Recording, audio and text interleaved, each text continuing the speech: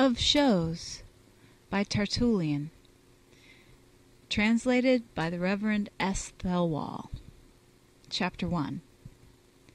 Ye servants of God, about to draw near to God, that you may make solemn consecration of yourselves to him, seek well to understand the condition of faith, the reasons of the truth, the laws of Christian discipline, which forbid, among other sins of the world, the pleasures of the public shows. You who have testified and confessed that you have done so already, review the subject, that there may be no sinning, whether through real or wilful ignorance.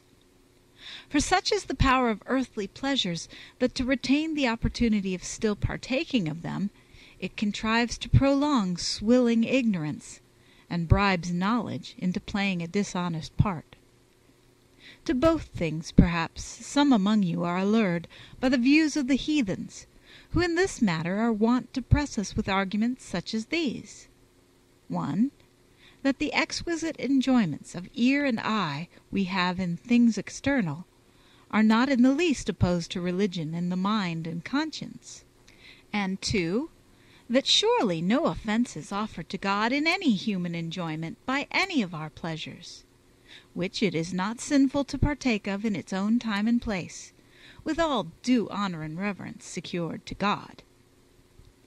But this is precisely what we are ready to prove, that these things are not consistent with true religion and true obedience to the true God. There are some who imagine that Christians, a sort of people ever ready to die, are trained into the abstinence they practice, with no other object than that of making it less difficult to despise life, the fastenings to it being severed, as it were.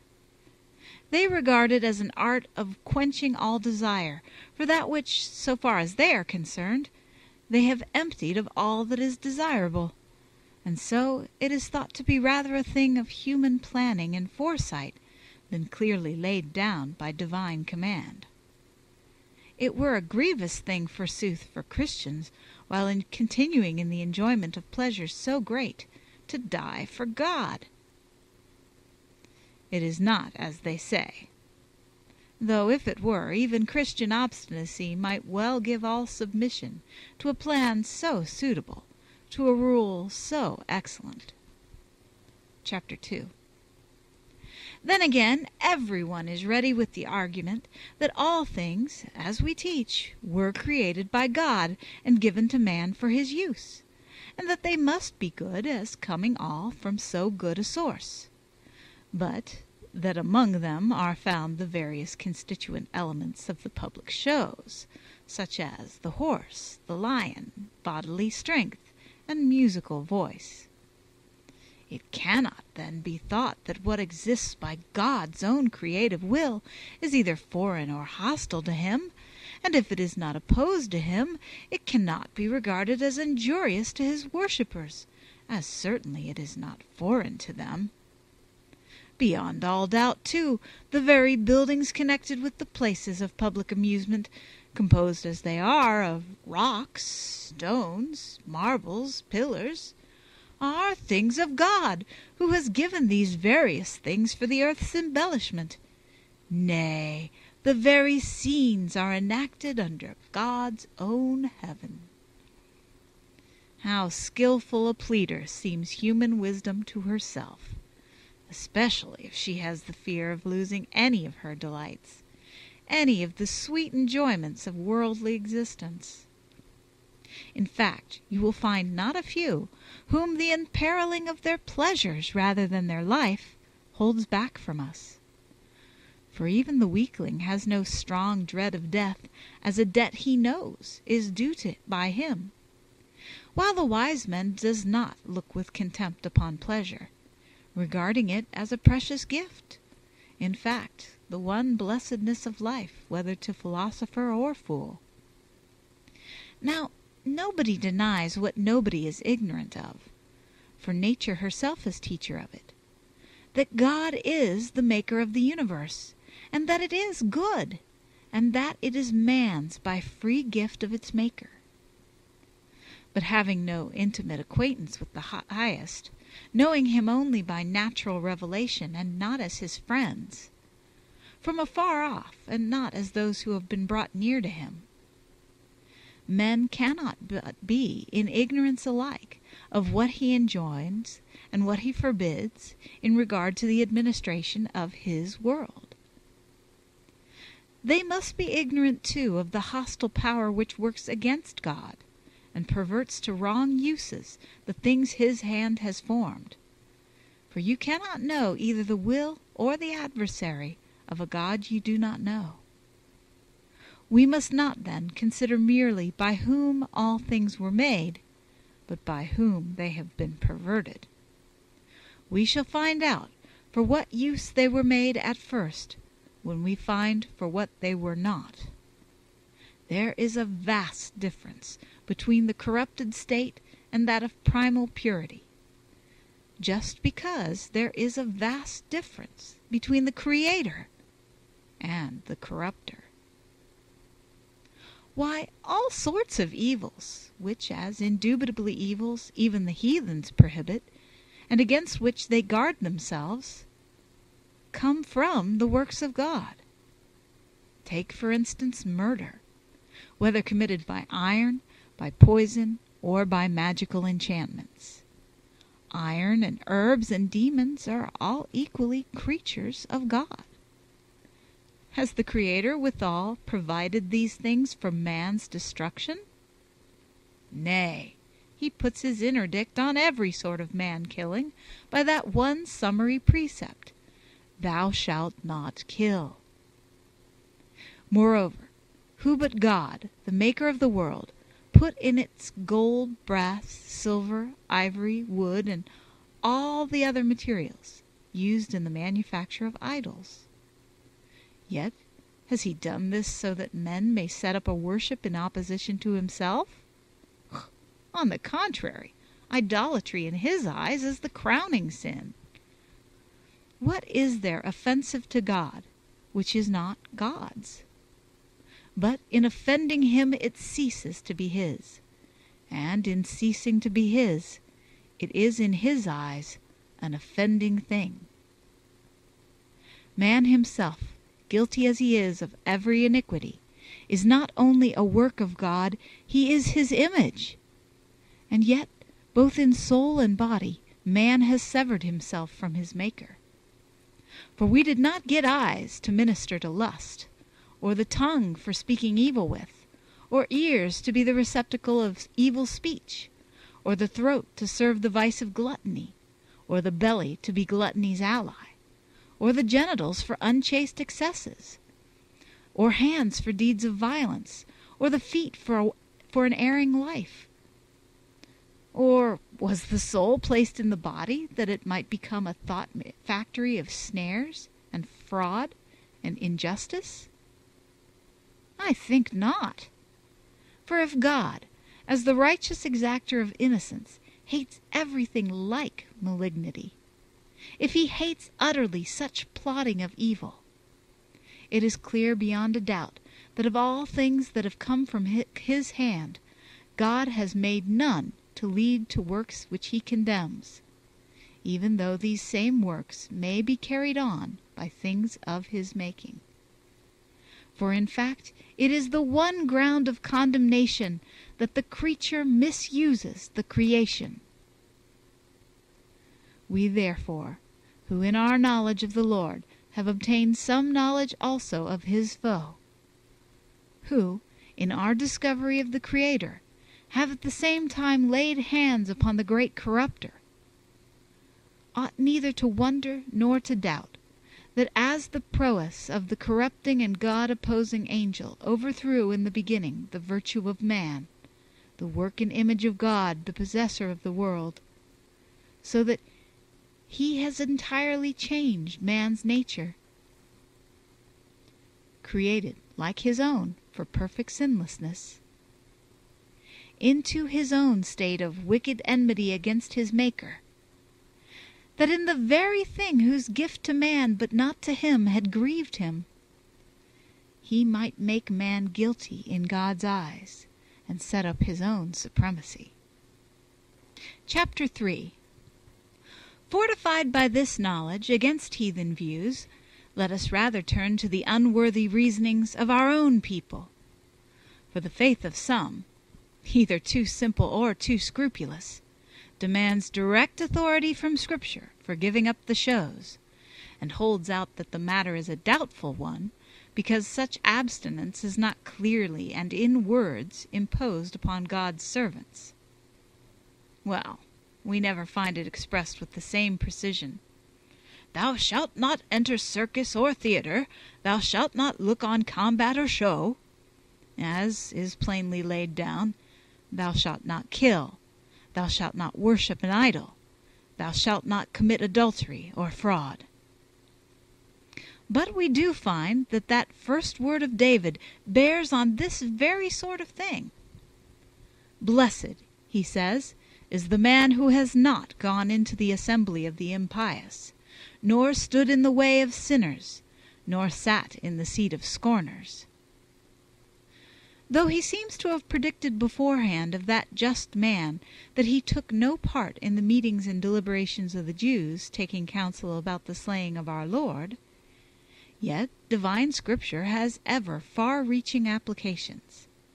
After the immediate sense has been exhausted, in all directions it fortifies the practice of the religious life, so that here also you have an utterance which is not far from a plain interdict of the shows.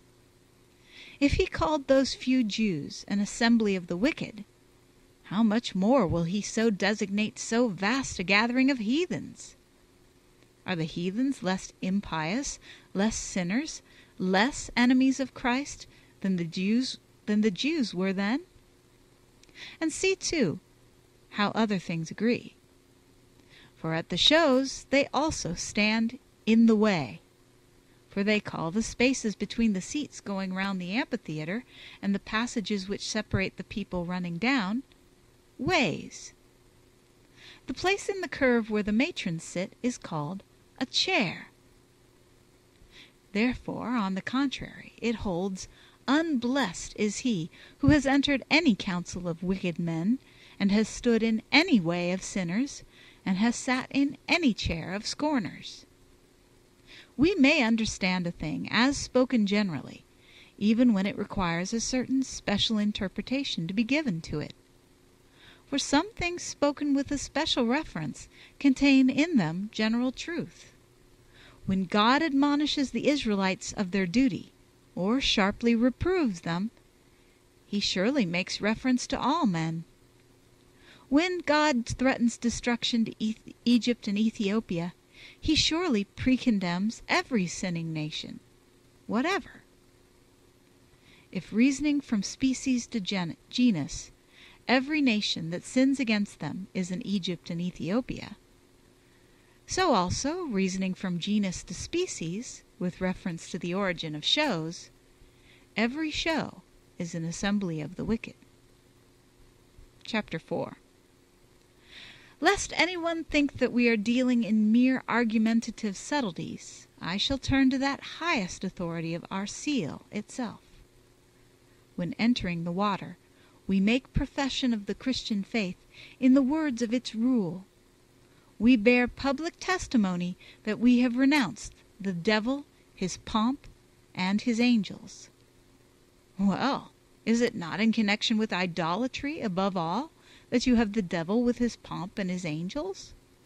From which, to speak briefly, for I do not wish to dilate, you have every unclean and wicked spirit. If, therefore, it shall be made plain that the entire apparatus of the shows is based upon idolatry, beyond all doubt that will carry with it the conclusion that our renunciatory testimony in the layer of baptism has reference to the shows, which through their idolatry have been given over to the devil and his pomp and his angels. We shall set forth then their several origins, in what nursing places they have grown to manhood. Next, the titles of some of them, by what names they are called. Then their apparatus, with what superstitions they are observed. Then their places, to what patrons they are dedicated. Then the arts which minister to them, to what authors they are traced. If any of these shall be found to have had no connection with an idol god, it will be held as free at once from the taint of idolatry, and as not coming within the range of our baptismal abjuration. End of chapter 4. Of Shows by Tertullian. Chapter 5. In the matter of their origins, as these are somewhat obscure and but little known to many among us, our investigations must go back to a remote antiquity, and our authorities be none other than books of heathen literature. Various authors are extant who have published works on the subject. The origin of the games as given by them is this. Timaeus tells us that immigrants from Asia, under the leadership of Tyrannus, who, in a contest about his native kingdom, had succumbed to his brother, settled down in Etruria. Well, among other superstitious observances under the name of religion, they set up in their new home public shows. The Romans, at their own request, obtained from them skilled performers, the proper seasons, the name too, for it is said they are called ludi from Lydia.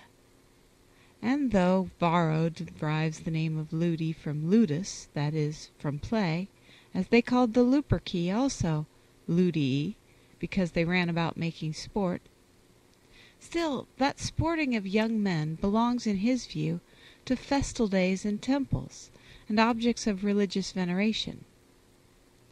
However, it is of little consequence the origin of the name, when it is certain that the thing springs from idolatry. The Liberalia, under the general designation of ludi, clearly declared the glory of Father Bacchus, for to Bacchus these festivities were first consecrated by grateful peasants, in return for the boon he conferred on them, as they say, making known the pleasures of wine. Then the Consualia were called ludi, and at first were in honor of Neptune, for Neptune has the name of Consus also. Thereafter Romulus dedicated the Equirria to Mars, though they claim the Consualia too for Romulus, on the ground that he consecrated them to Consus the god, as they will have it, of counsel. God of the council, forsooth, in which he planned the rape of the Sabine virgins for wives to his soldiers. An excellent counsel truly, and still, I suppose, reckoned just and righteous by the Romans themselves. I may not say by God. This goes also to taint the origin. You cannot, surely, hold that to be good which is sprung from sin, from shamelessness, from violence, from hatred, from a fratricidal founder, from a son of Mars. Even now, at the first turning point in the circus, there is a subterranean altar to this same Consus, with an inscription to this effect: Consus, great in council, Mars, in battle, mighty tutelary deities. The priests of the state sacrifice at the turning post on the nones of July, the priest of Romulus and the Vestals on the 12th before the calends of September. In addition to this, Romulus instituted games in honor of Jupiter Feretrius on the Tarpeian hill, according to the statement Piso has handed down to us, called both Tarpeian and Capitoline. After him, Numa Pompilius instituted games to Mars and Robigo, for they have also invented this goddess of rust. Then Tullus Hostilius, then Ancus Martius, and various others in succession did the like. As to the idols in whose honor these games were established, ample information is to be found in the pages of Suetonius Tranquillus. But we need say no more to prove the accusation of idolatrous origin.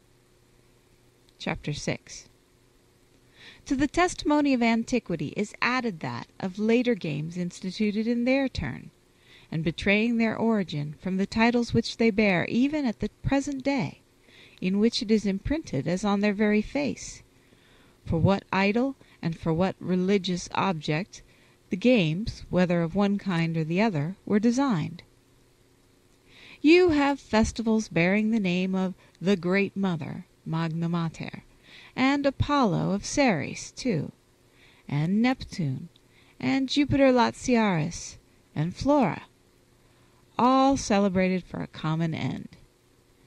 The others have their religious origin in the birthdays and solemnities of kings, in public successes in municipal holidays. There are also testamentary exhibitions, in which funeral honors are rendered to the memories of private persons, and this according to an institution of ancient times. For from the first, the ludi were regarded as of two kinds, sacred and funereal, that is, in honor of the heathen deities and in honor of the dead. But in the matter of idolatry it makes no difference with us under what name or title it is practiced, while it has to do with the wicked spirits whom we adjure. If it is lawful to offer homage to the dead, it will be just as lawful to offer it to their gods. You have the same origin in both cases. There is the same idolatry. There is on our part the same solemn renunciation of idolatry. Chapter 7. The two kinds of public games, then, have one origin, and they have common names as owning the same parentage. So, too, as they are equally tainted with the sin of idolatry, their foundress, they must needs be like each other in their pomp. But the more ambitious preliminary display of the circus games, to which the name procession specially belongs, is in itself the proof to whom the whole thing appertains, in the many images, the long line of statues, the chariots of all sorts, the thrones, the crowns, the dresses.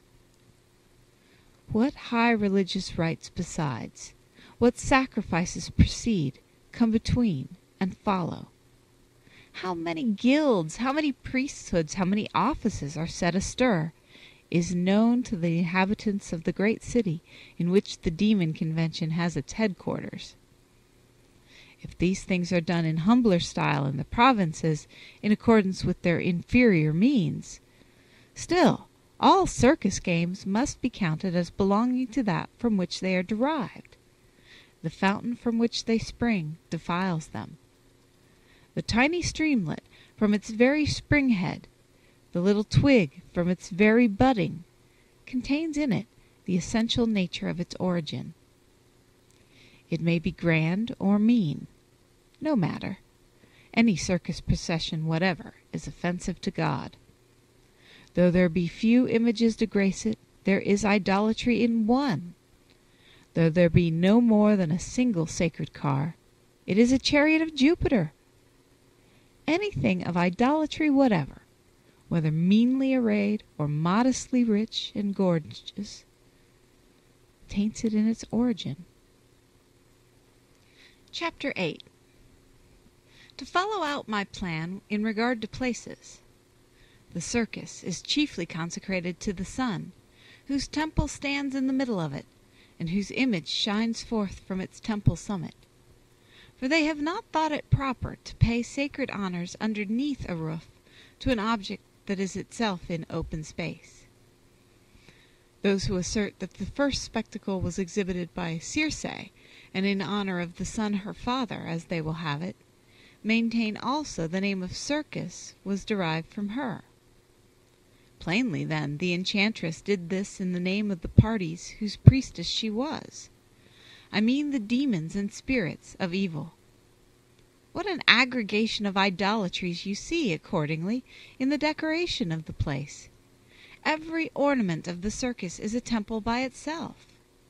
The eggs are regarded as sacred to the castors, by men who are not ashamed to profess faith in their production from the egg of a swan, which was no other than Jupiter himself. The dolphins vomit forth in honor of Neptune. Images of Cessia, so called, as the goddess of sowing, of Messia, so called, as the goddess of reaping, of Tertullian, so called as the fruit-protecting deity, load the pillars. In front of these you have 3 altars to these 3 gods, great, mighty, victorious. They reckon these of Samothrace. The huge obelisk, as Hermeteles affirms, is set up in public to the sun. Its inscription, like its origin, belongs to Egyptian superstition. Cheerless were the demon gathering without their Mater Magna, and so she presides there over the Euripus. Consus, as we have mentioned, lies hidden underground at the Murcian Goals. These 2 sprang from an idol, for they will have it that Murcia is the goddess of love, and to her at that spot they have consecrated a temple. See, Christian, how many impure names have taken possession of the circus. You have nothing to do with a sacred place which is tenanted by such multitudes of diabolic spirits. And speaking of places, this is the suitable occasion for some remarks in anticipation of a point that some will raise. What then, you say, shall I be in danger of pollution if I go to the circus when the games are not being celebrated? There is no law forbidding the mere places to us, for not only the places for show gatherings, but even the temples, may be entered without any peril of his religion by the servant of God, if he only has some honest reason for it, unconnected with their proper business and official duties. Why, even the streets and the marketplace, and the baths and the taverns, and our very dwelling places, are not altogether free from idols. Satan and his angels have filled the whole world. It is not by merely being in the world, however, that we lapse from God, but by touching and tainting ourselves with the world's sins. I shall break with my Maker, that is, by going to the Capitol or the temple of Serapis to sacrifice or adore, as I shall also do by going as a spectator to the circus and the theater. The places in themselves do not contaminate, but what is done in them. From this even the places themselves, we maintain, become defiled. The polluted things pollute us. It is on this account that we set before you, to whom places of the kind are dedicated, that we may prove the things which are done in them to belong to the idol patrons, to whom the very places are sacred. End of chapter 8. Of Shows by Tertullian. Chapter 9. Now, as to the kind of performances peculiar to the circus exhibitions. In former days, equestrianism was practiced in a simple way on horseback, and certainly its ordinary use had nothing sinful in it. But when it was dragged into the games, it passed from the service of God into the employment of demons. Accordingly, this kind of circus performance is regarded as sacred to Castor and Pollux, to whom, Stesichorus tells us, horses were given by Mercury. And Neptune, too, is an equestrian deity, by the Greeks called Hippias. In regard to the team, they have consecrated the chariot and 4 to the sun, the chariot and pair to the moon. But, as the poet has it, Erichthonius first dared to yoke 4 horses to the chariot, and to ride upon its wheels with victorious swiftness. Erichthonius, the son of Vulcan and Minerva, fruit of unworthy passion upon earth, is a demon monster, nay, the devil himself, and no mere snake. But if Trochilus the Argive is maker of the first chariot, he dedicated that work of his to Juno. If Romulus first exhibited the 4-horse chariot at Rome, he too, I think, has a place given him among idols, at least if he and Quirinus are the same. But, as chariots had such inventors, the charioteers were naturally dressed too in the colors of idolatry. For at first these were only two, namely white and red, the former sacred to the winter with its glistening snows, the latter sacred to the summer with its ruddy sun. But afterwards, in the progress of luxury as well as superstition, red was dedicated by some to Mars, and white by others to the Zephyrs, while green was given to Mother Earth, or spring, and azure to the sky and sea, or autumn. But as idolatry of every kind is condemned by God, that form of it surely shares the condemnation which is offered to the elements of nature. Chapter 10. Let us pass on now to theatrical exhibitions, which we have already shown have a common origin with the circus, and bear like idolatrous designations, even as from the first they have borne the name of ludi, and equally minister to idols. They resemble each other also in their pomp, having the same procession to the scene of their display from temples and altars, and that mournful profusion of incense and blood, with music of pipes and trumpets, all under the direction of the soothsayer and the undertaker, those two foul masters of funeral rites and sacrifices. So, as we went on from the origin of the ludi to the circus games, we shall now direct our course from there to those of the theaters, beginning with the place of exhibition. At first the theater was properly a temple of Venus, and to speak briefly, it was owing to this that stage performances were allowed to escape censure, and got a footing in the world. For ofttimes the censors, in the interests of morality, put down above all the rising theaters, foreseeing as they did that there was great danger of their leading to a general profligacy, so that already, from this accordance of their own people with us, there is a witness to the heathen, and in the anticipatory judgment of human knowledge, even a confirmation of our views. Accordingly, Pompey the Great, less only than his theatre, when he had erected that citadel of all impurities, fearing sometime or other censorian condemnation of his memory, superposed on it a temple of Venus, and summoning by public proclamation the people to its consecration, he called it not a theatre but a temple, under which, said he, we have placed tiers of seats for viewing the shows. So he threw a veil over a structure on which condemnation has been often passed, and which is ever to be held in reprobation, by pretending that it was a sacred place, and by means of superstition he blinded the eyes of a virtuous discipline. But Venus and Bacchus are close allies. These two evil spirits are in sworn confederacy with each other, as the patrons of drunkenness and lust. So the theatre of Venus is as well the house of Bacchus, for they properly gave the name of Liberalia also to other theatrical amusements, which besides being consecrated to Bacchus, as were the Dionysia of the Greeks, were instituted by him. And without doubt the performances of the theatre have the common patronage of these two deities. That immodesty of gesture and attire, which so specially and peculiarly characterizes the stage, are consecrated to them, the one deity wanton by her sex, the other by his drapery, while its services of voice and song and lute and pipe belong to Apollo and the Muses, and Minervas and Mercuries.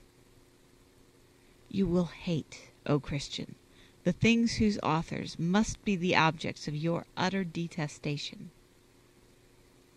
So we would now make a remark about the arts of the theatre, about the things also whose authors and the names we execrate.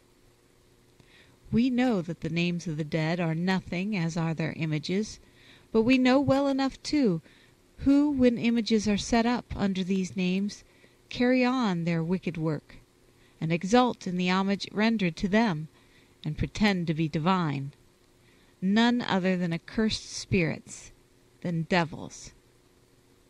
We see, therefore, that the arts also are consecrated to the service of the beings who dwell in the names of their founders, and that these things cannot be held free from the taint of idolatry, whose inventors have got a place among the gods for their discoveries. Nay, as regards the arts, we ought to have gone further back, and barred all further argument by the position that the demons, predetermining in their own interests from the first, among other evils of idolatry, the pollutions of the public shows, with the object of drawing man away from his Lord, and binding him to their own service, carried out their purpose by bestowing on man the artistic gifts which the shows require. For none but themselves would have made provision and preparation for the objects they had in view, nor would they have given the arts to the world by any but those in whose names and images and histories they set up for their own ends the artifice of consecration. Chapter 11. In fulfillment of our plan, let us now go on to consider the combats. Their origin is similar to those of the games. Hence they are kept as either sacred or funereal, as they have been instituted in honor of the idol gods, of the nations, or of the dead. Thus, too, they are called Olympian, in honor of Jupiter, known at Rome as the Capitoline; Nemean, in honor of Hercules; Isthmian, in honor of Neptune; the rest Mortuarii, as belonging to the dead.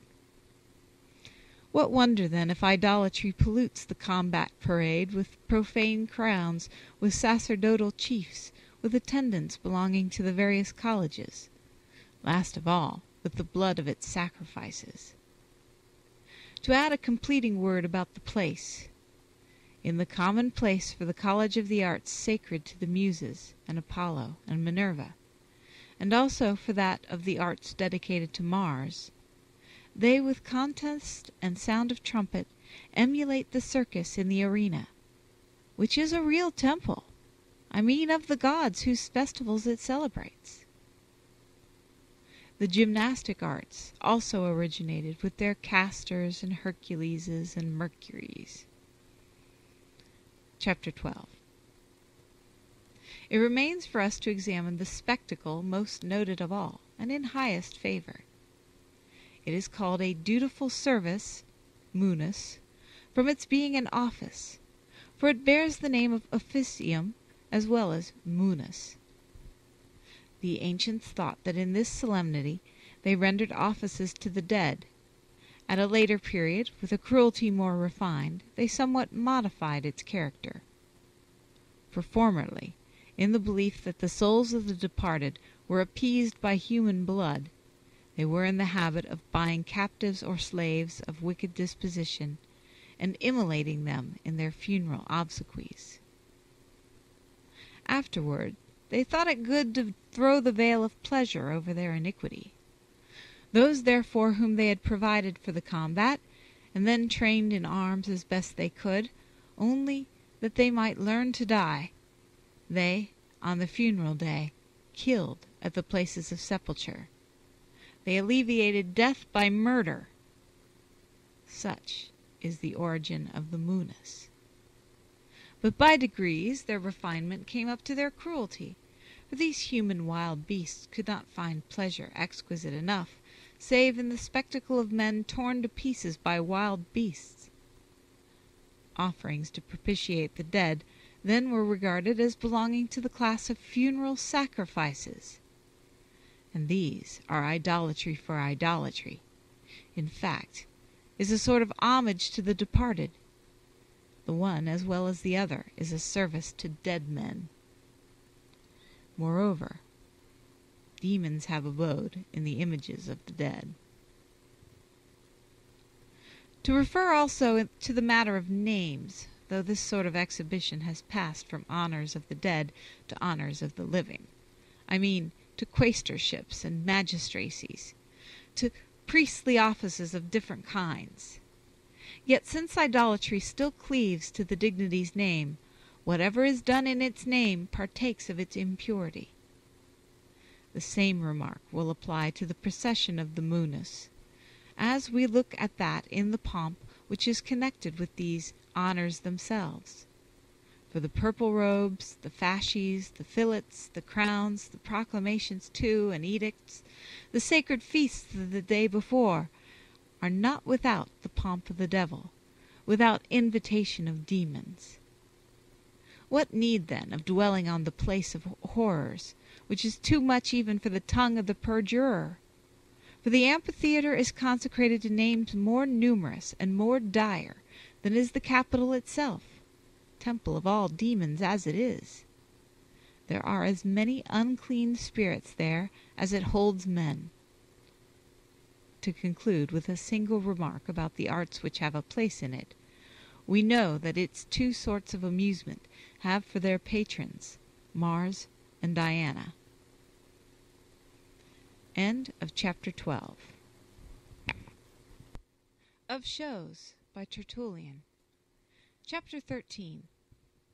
We have, I think, faithfully carried out our plan of showing in how many different ways the sin of idolatry clings to the shows, in respect of their origins, their titles, their equipments, their places of celebration, their arts.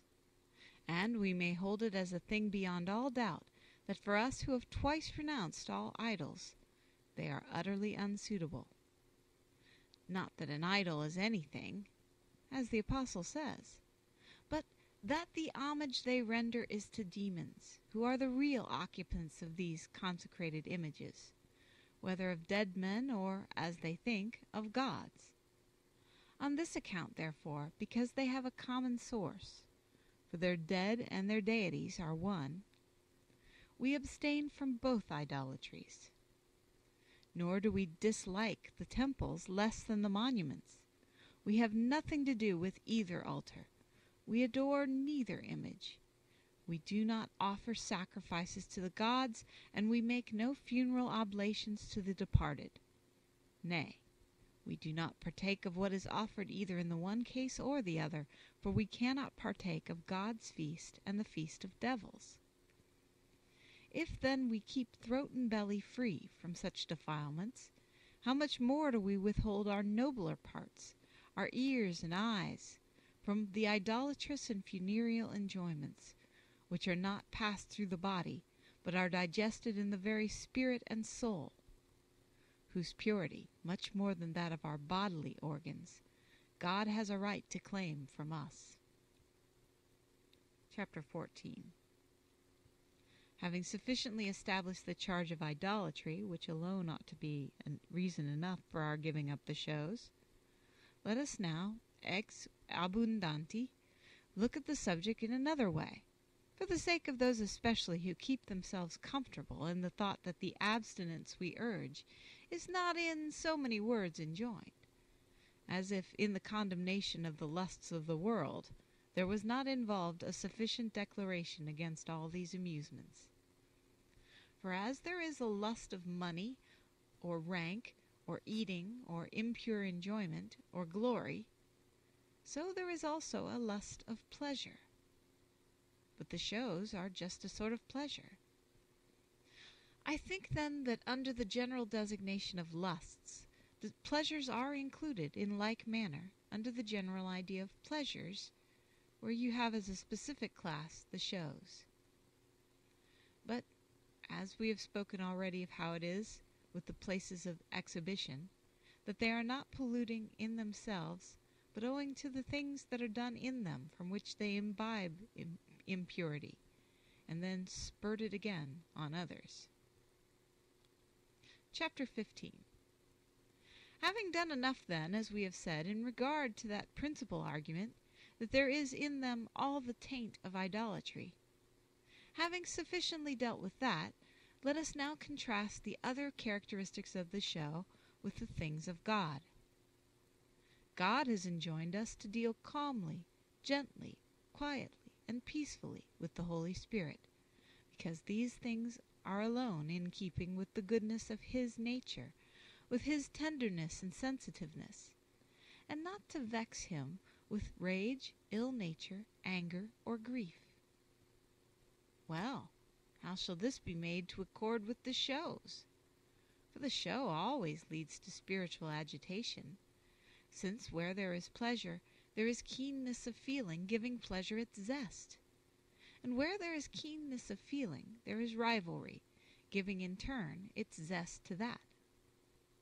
Then, too, where you have rivalry, you have rage, bitterness, wrath, and grief, with all bad things which flow from them.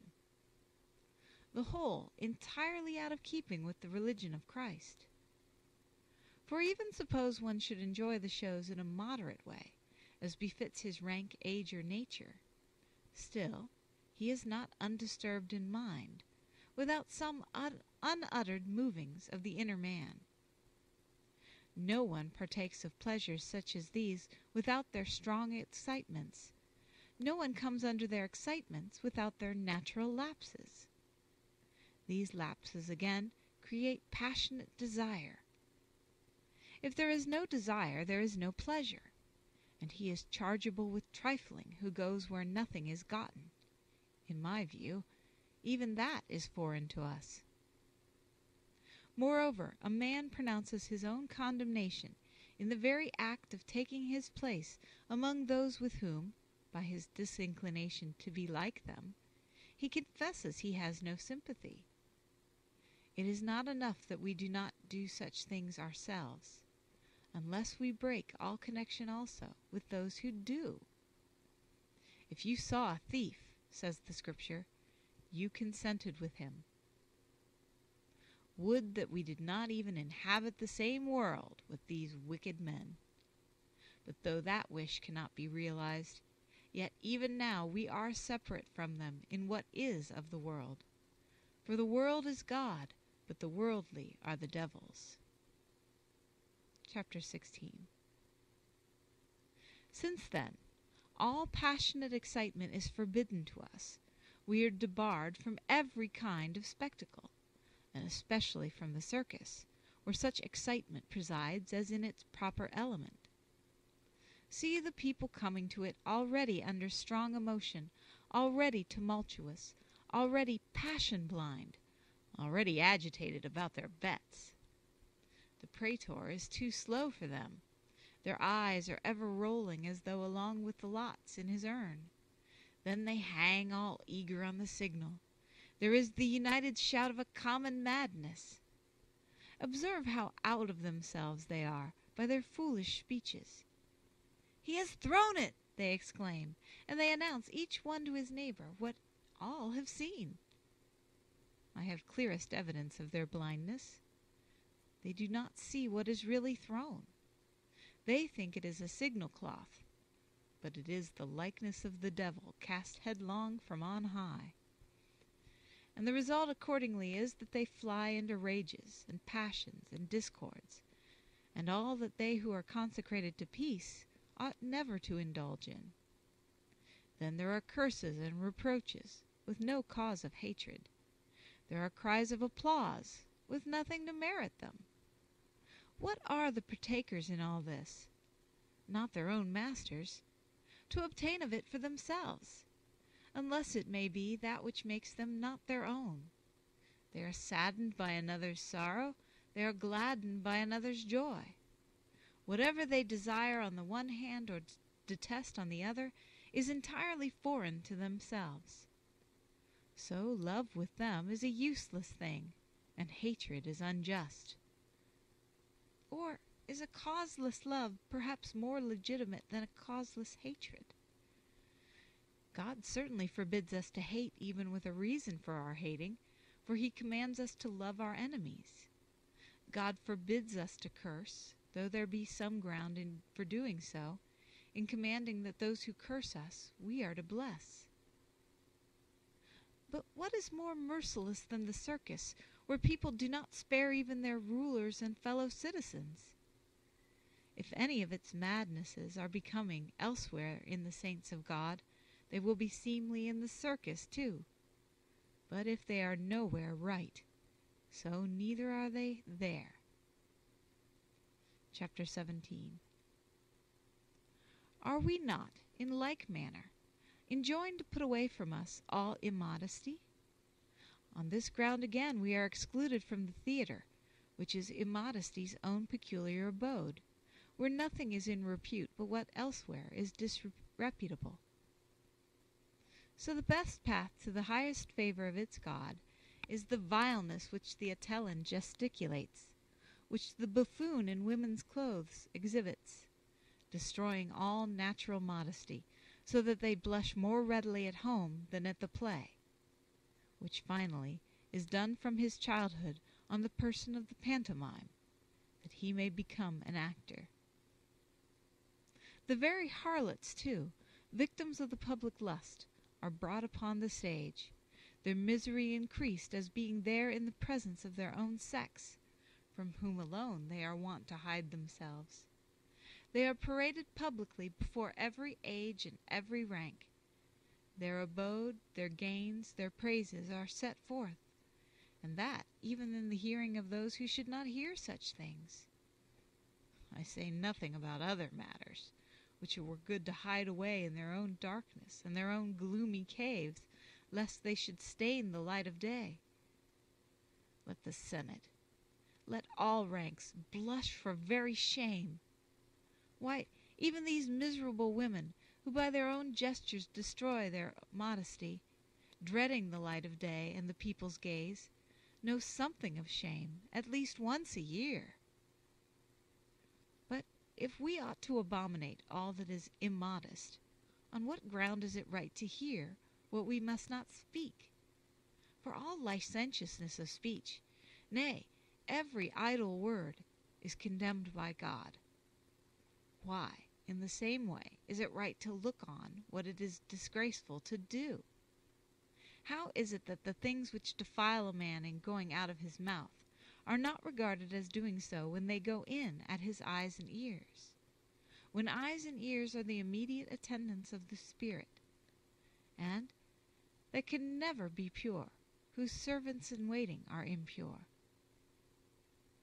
You have the theatre forbidden, then, in the forbidding of immodesty. If, again, we despise the teaching of secular literature as being foolishness in God's eyes, our duty is plain enough in regard to those spectacles which from this source derive the tragic or comic play.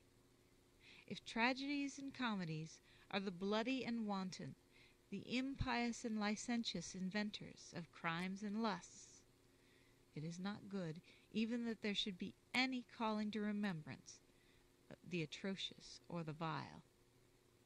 What you reject in deed, you are not to bid welcome to in word. Chapter 18. But if you argue that the race course is mentioned in Scripture, I grant it at once. But you will not refuse to admit that the things which are done there are not for you to look upon, the blows and kicks and cuffs, and all the recklessness of hand, and everything like that disfiguration of the human countenance, which is nothing less than the disfiguration of God's own image. You will never give your approval to those foolish racing and throwing feats, and yet more foolish leapings. You will never find pleasure in injurious or useless exhibitions of strength. Certainly you will not regard with approval those efforts after an artificial body which aim at surpassing the Creator's work. And you will have the very opposite of complacency in the athlete's Greece, in the inactivity of peace, feeds up. And the wrestler's art is a devil's thing. The devil wrestled with and crushed to death the first human beings. Its very attitude has power in it of the serpent kind, firm to hold, tortures to clasp, slippery to glide away. You have no need of crowns. Why do you strive to get pleasures from crowns? Chapter 19. We shall now see how the Scriptures condemn the amphitheatre. If we can maintain that it is right to indulge in the cruel and the impious and the fierce, let us go there. If we are what we are said to be, let us regale ourselves there with human blood. It is good, no doubt, to have the guilty punished. Who but the criminal himself will deny that?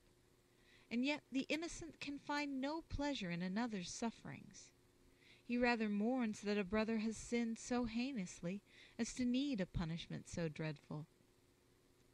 But who is my guarantee that it is always the guilty who are adjudged to the wild beasts or to some other doom, and that the guiltless never suffer from the revenge of the judge, or the weakness of the defense, or the pressure of the rack?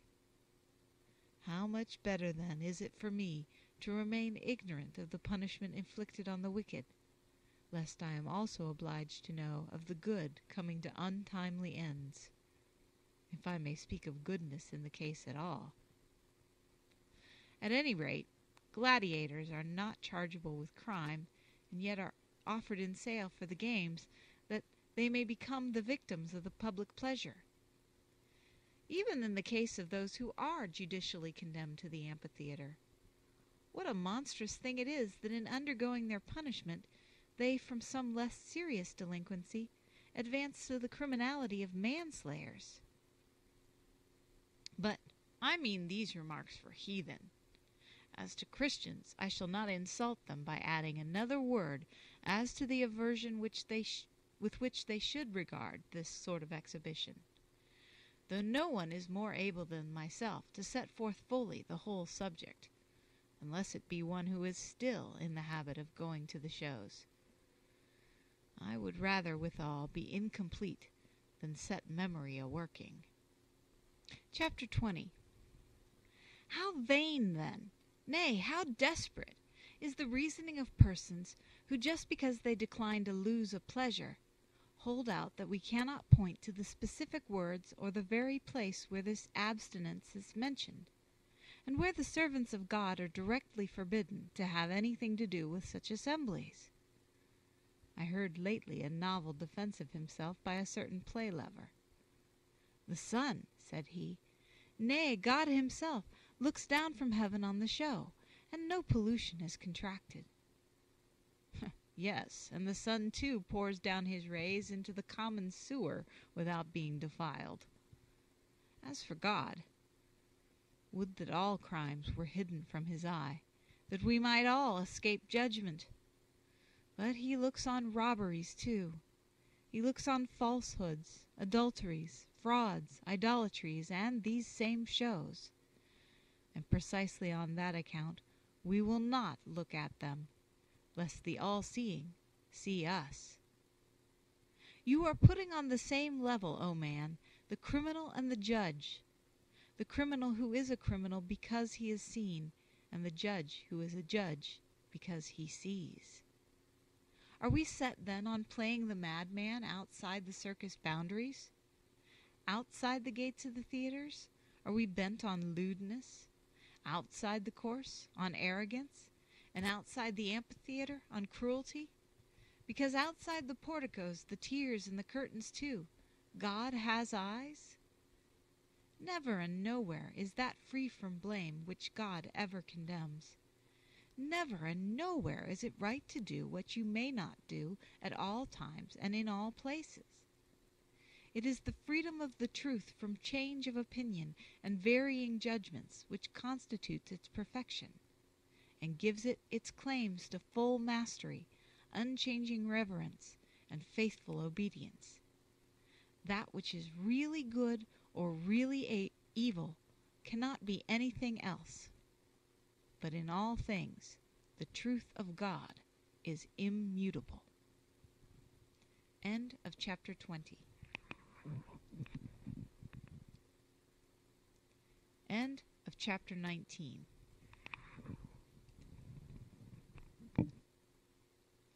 End of chapter 17.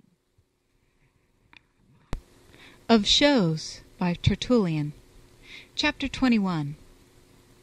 The heathen, who have not a full revelation of the truth, for they are not taught of God, hold a thing evil and good, as it suits self-will and passion, making that which is good in one place evil in another, and that which is evil in one place in another good. So it strangely happens that the same man who can scarcely in public lift up his tunic, even when necessity of nature presses him, takes it off in the circus, as if bent on exposing himself before everybody. The father who carefully protects and guards his virgin daughter's ears from every polluting word takes her to the theater himself, exposing her to all its vile words and attitudes. He again, who in the streets lays hands on or covers with reproaches the brawling pugilist, in the arena gives all encouragement to combats of a much more serious kind. And he who looks with horror on the corpse of one who has died under the common law of nature, in the amphitheater gazes down with the most patient eyes on bodies all mangled and torn and smeared with their own blood. Nay, the very man who comes to the show because he thinks murderers ought to suffer for their crime drives the unwilling gladiator to the murderous deed with rods and scourges. And one who demands the lion for every manslayer of deeper dye will have the staff for the savage swordsman, and rewards him with the cap of liberty.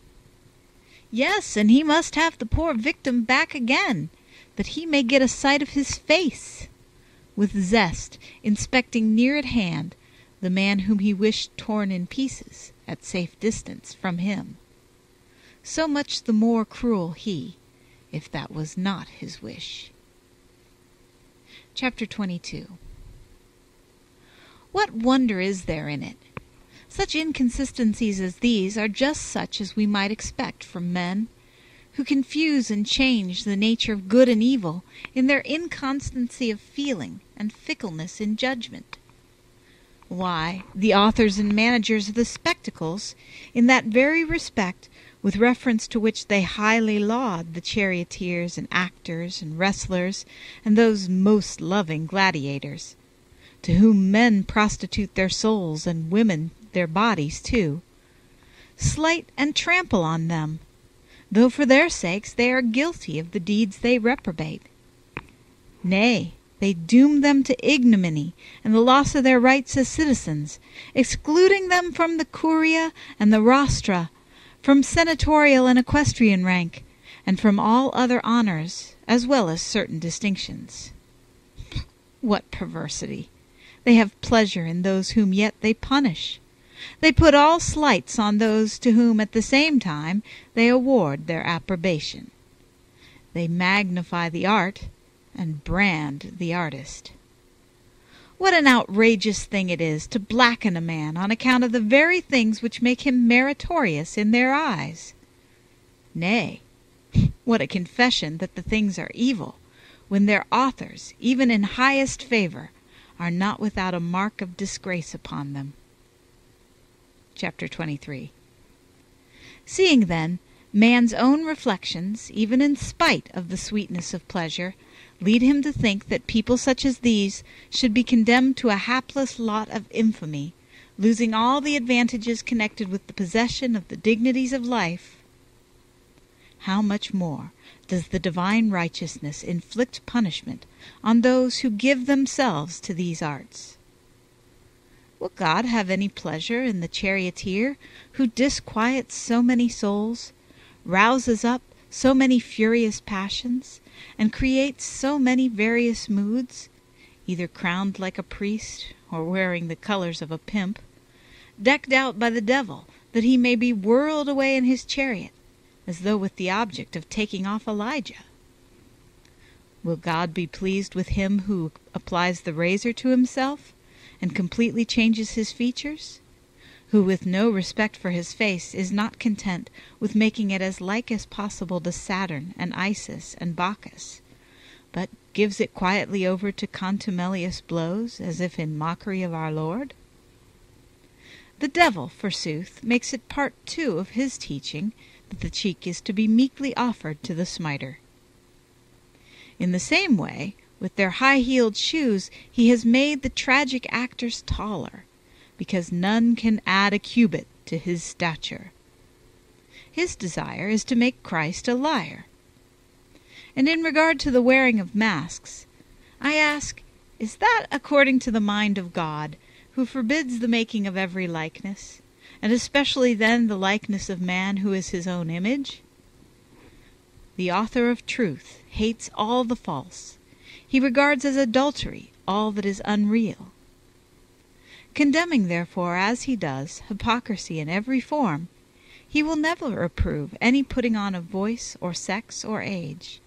He never will approve pretended loves and wraths and groans and tears. Then, too, as in his law it is declared that the man is cursed who attires himself in female garments, what must be his judgment of the pantomime, who is even brought up to play the woman? And will the boxer go unpunished? I suppose he received these cestus scars, and the thick skin of his fists, and these growths upon his ears, at the creation. God, too, gave him eyes for no other end that they might be knocked out in fighting.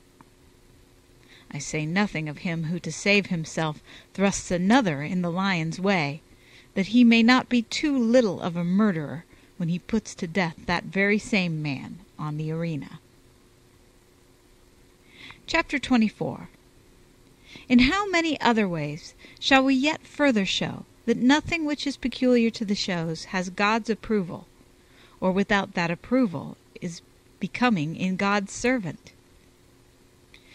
If we have succeeded in making it plain that they were instituted entirely for the devil's sake, and have been got up entirely with the devil's things, for all that is not God's, or is not pleasing in his eyes, belongs to his wicked rival, this simply means that in them you have that pomp of the devil which, in the seal of our faith, we abjure.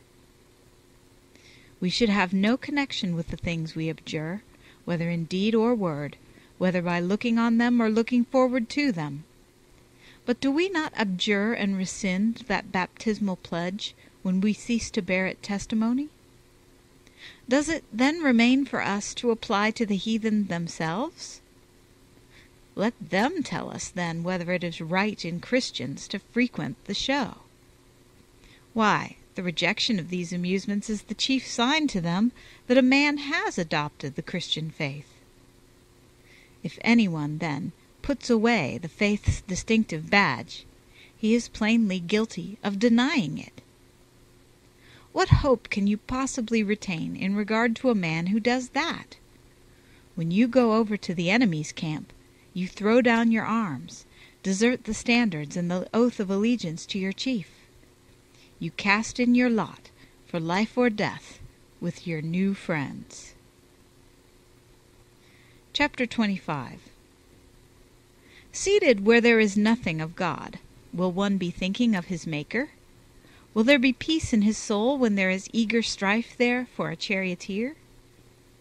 Wrought up into a frenzied excitement, will he learn to be modest? Nay, in the whole thing he will meet with no greater temptation than that gay attiring of the men and women. The very intermingling of emotions, the very agreements and disagreements with each other in the bestowment of their favors, where you have such close communion, blow up the sparks of passion. And then there is scarce any other object in going to the show but to see and be seen. When a tragic actor is declaiming, will one be giving thought to prophetic appeals? Amid the measures of the effeminate player, will he call up to himself a psalm? And when the athletes are hard at struggle, will he be ready to proclaim that there must be no striking again? And with his eye fixed on the bites of bears and the sponge nets of the net fighters, can he be moved by compassion? May God avert from his people any such passionate eagerness after a cruel enjoyment. For how monstrous it is to go from God's church to the devil's, from the sky to the sty, as they say, to raise your hands to God and then to weary them in the applause of an actor, out of the mouth from which you uttered amen over the holy thing, to give witness in a gladiator's favor, to cry forever to anyone else but God and Christ. Chapter 26. Why may not those who go into the temptations of the show become accessible also to evil spirits? We have the case of the woman, the Lord himself is witness, who went to the theater and came back possessed. In the outcasting, accordingly, when the unclean creature was upbraided with having dared to attack a believer, He firmly replied, "And in truth I did it most righteously, for I found her in my domain." Another case, too, is very well known, in which a woman had been hearing a tragedian, and on the very night she saw in her sleep a linen cloth, the actor's name being mentioned at the same time with strong disapproval. And 5 days after that, that woman was no more. How many other undoubted proofs we have had in the case of persons who, by keeping company with the devil in the shows, have fallen from the Lord. For no one can serve two masters. What fellowship has light with darkness, life with death? Chapter 27. We ought to detest these heathen meetings and assemblies, if on no other account than that there God's name is blasphemed, that there the cry, "To the lions!" is daily raised against us, that from there persecuting decrees are wont to emanate, and temptations are set forth. What will you do if you are caught in that heaving tide of impious judgments?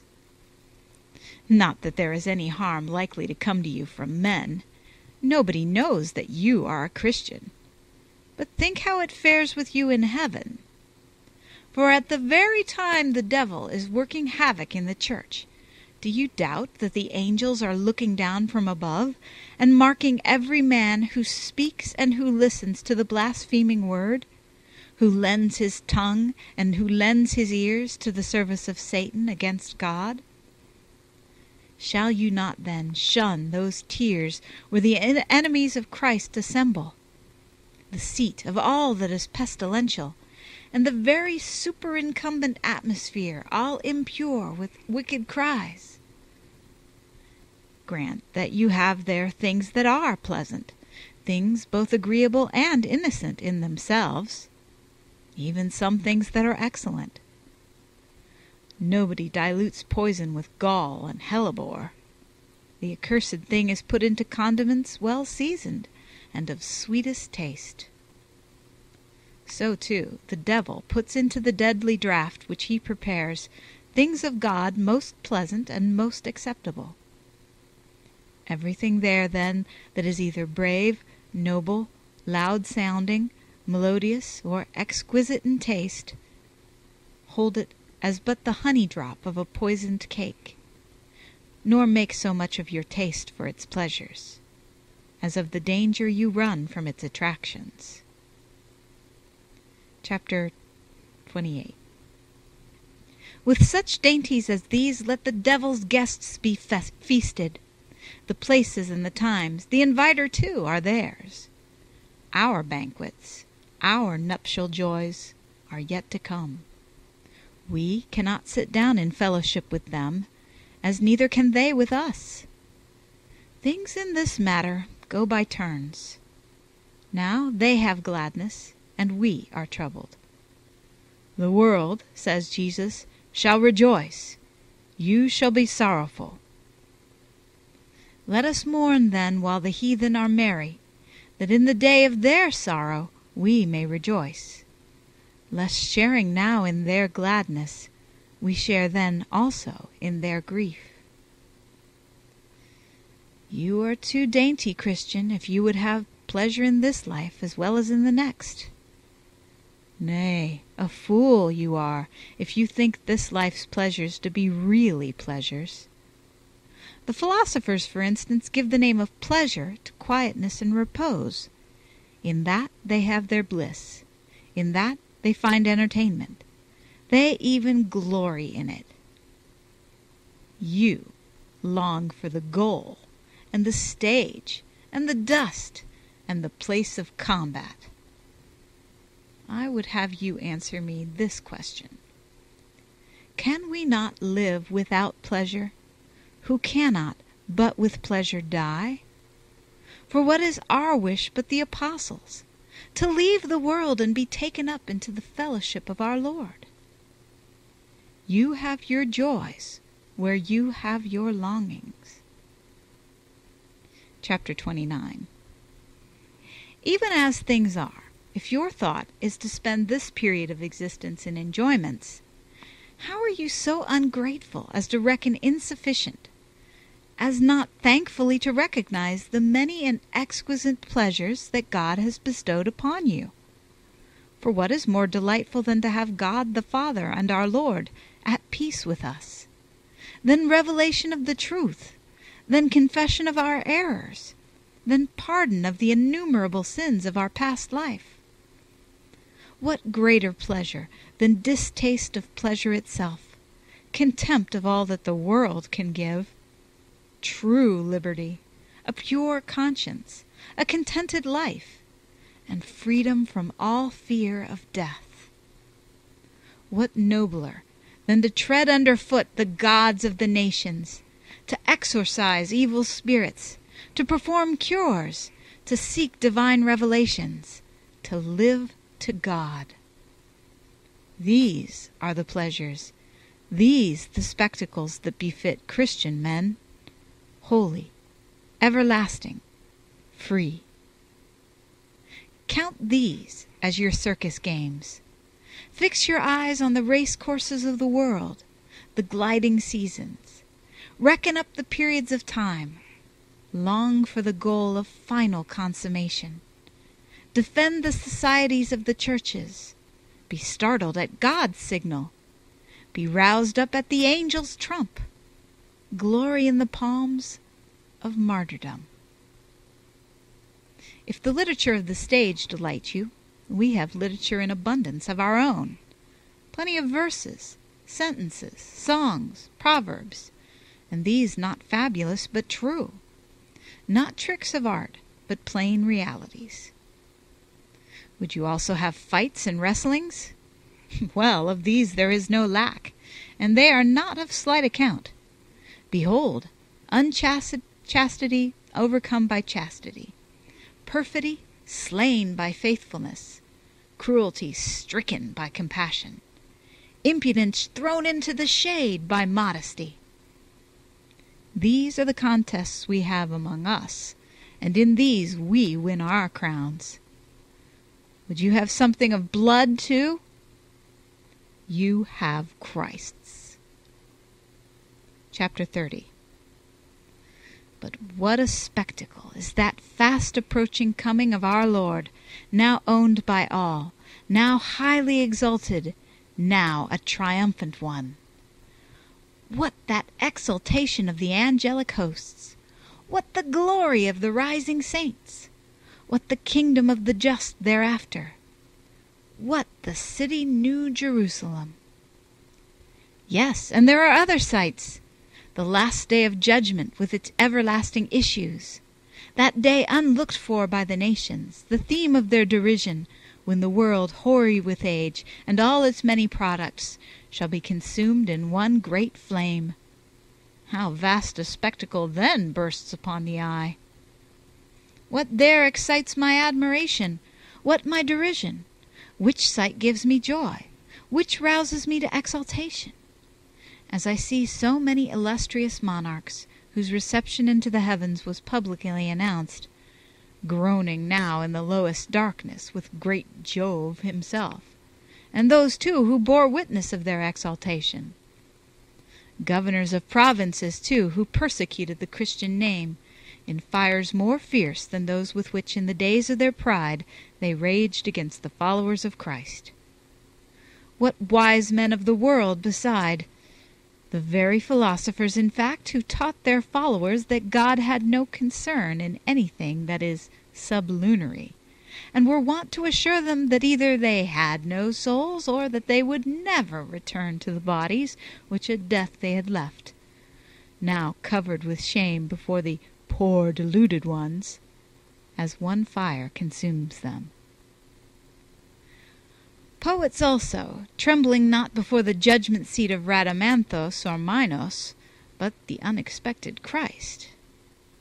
I shall have a better opportunity then of hearing the tragedians, loud-voiced in their own calamity, of viewing the play-actors, much more dissolute in their dissolving flame, of looking upon the charioteer all glowing in his chariot of fire, of beholding the wrestlers not in their gymnasiums, but tossing in the fiery billows.